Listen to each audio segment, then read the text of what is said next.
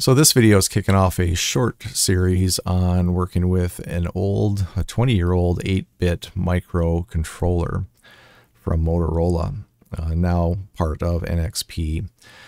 This processor is part of this family, this HCS08. And as I get into this, to the left here I have the data sheet, and it talks about it is a 40 megahertz processor. And as I continue down and I get into the actual microcontroller, I'll be using this MC9S08, and I'm going to be using the GT, and I'll talk about the specific model here in just a minute. But when I get into this series of microcontrollers, they have onboard flash memory and RAM and a bunch of other functionality here that looks pretty interesting. And I'm picking this just because I picked up these chips. They were very inexpensive, something I can tinker around with, and I'm really not too worried about, if I destroy some of these along the way, or there really isn't much cost involved as far as building out some little prototype boards and things like that. And there's a lot of concepts here that I haven't worked with, so I think just going through this list, if I can just build up some knowledge, I can then maybe apply that later to a 32-bit microcontroller, and just kind of keep building up what I'm able to do with some of these things. As I scroll down here, this is closer to the specific device I'm using, so it's a GT32. I'm using the 44-pin QFP package. That's going to give me 36 I/O channels, 32K of flash, 2K of RAM, some TPM channels, basically timers, etc. And this diagram here kind of shows the block diagram. So there's a lot to this, and you can read through this, or if you want to go out and pull up the data sheet for this, you can just Google that specific model, this MC9S08, and look for the data sheet there. For my 44-pin package, some of these pins aren't available, and they're denoted down here, just saying that anything with a circle or a filled-in square are not available on the specific package that I'm using. And if I keep on going, they talk about the system clock distribution, and okay, that's great, but I'm going to keep flying through this, get down to the physical package I'm going to be working with, which is this. And so this is this GT.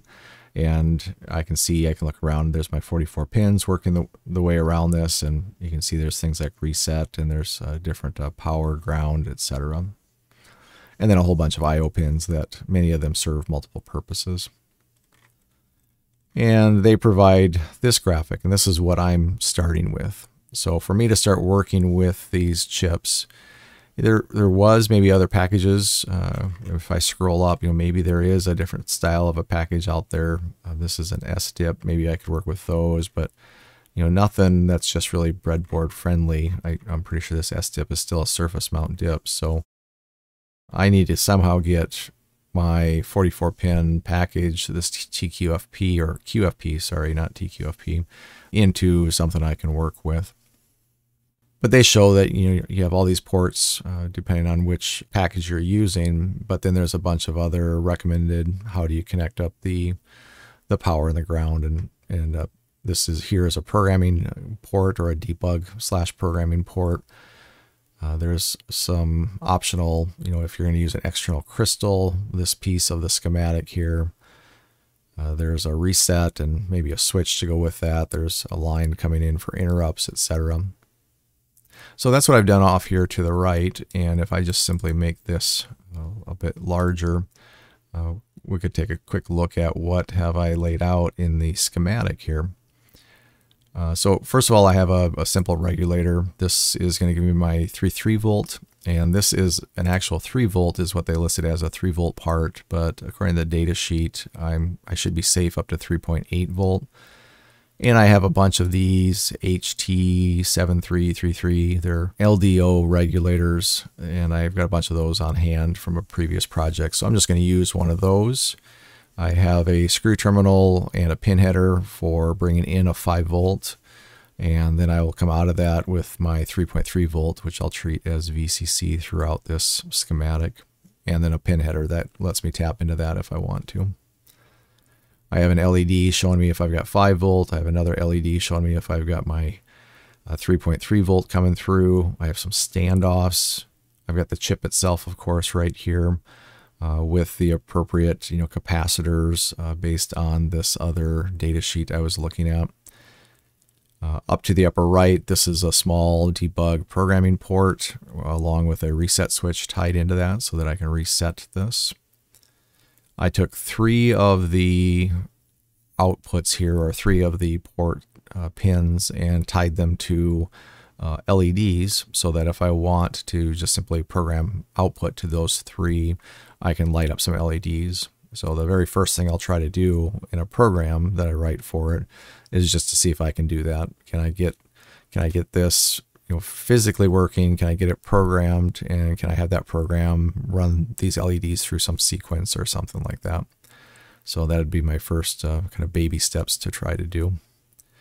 I do have some headers for VCC and ground so that if I do try to connect in some devices to this, I have a nice place just to pull the 3.3 volt from. And I will have to get used to 3.3 volt, accessories or components here instead of the 5 volt, or just pay attention to where I traditionally have been all 5 volts and now I'm starting to do 3.3 volts. So I'm sure I'll have some attention I'm going to need to pay to that as I go. And then I just have a bunch of headers that I've placed. And so when I look at the schematic or the PCB layout from that schematic, this is what it looks like. And I'll just maybe flip over to the 3D view. That's probably easier to look at. I did go with a 4-layer board for this. So an inner VCC, inner ground plane. This here, you can see all those components I laid out. So again, 5 volt power, 3 volt power, reset switch, my regulator to go from 5 to 3.3, 3 LEDs that are just tied into some I/O pins that I can try to manipulate, my little programming / debug port, and then I've got a VCC and ground set of headers, and then all the other headers which I've tried to label so that I remember where different things are. And on these I did surround all of the signals with a pair of grounds. So there's a ground as pin 1 and pin 10 here. And then in between would be, like in this case, this port B, pin 7 down to pin 0. And you can see I just kind of went around this whole thing for that. I did go as much surface mount as possible. So I'm not doing surface mount pin headers or this regulator, but pretty much everything else is surface mount. Power, of course, isn't surface mount. I don't have surface mount buttons to use, so I'm just using what I have handy. And then on the back, I do have some capacitors underneath this microcontroller. But that's it.